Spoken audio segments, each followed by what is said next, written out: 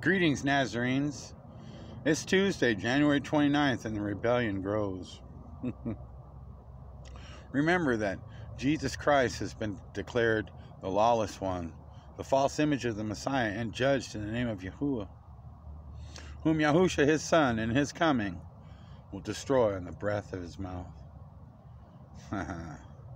Yeah, spiritual warfare is deep, folks. It's real deep. Who can understand it? But I know that I play my position, and I follow the will of my Father, who offered the heavenly scroll.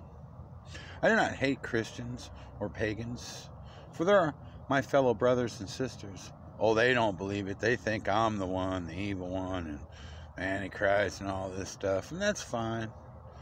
You know, I don't fear the insults of mortal men, but I strive to move forward and to continue to witness to the love of Yahuwah in my life in the sacred name of Yahuwah. And remember, the lawless one has been revealed. Jesus H. Christ is the lawless one. Can you believe that?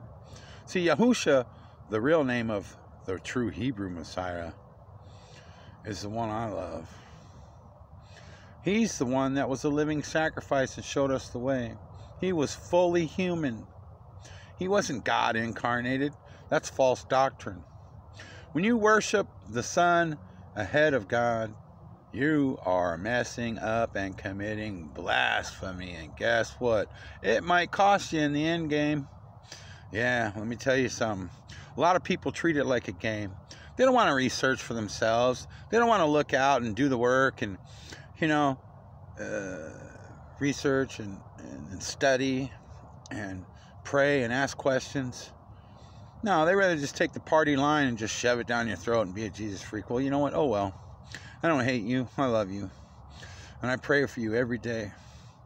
And I pray for my fellow Nazarenes. And this shout out's for you. Nazarenes!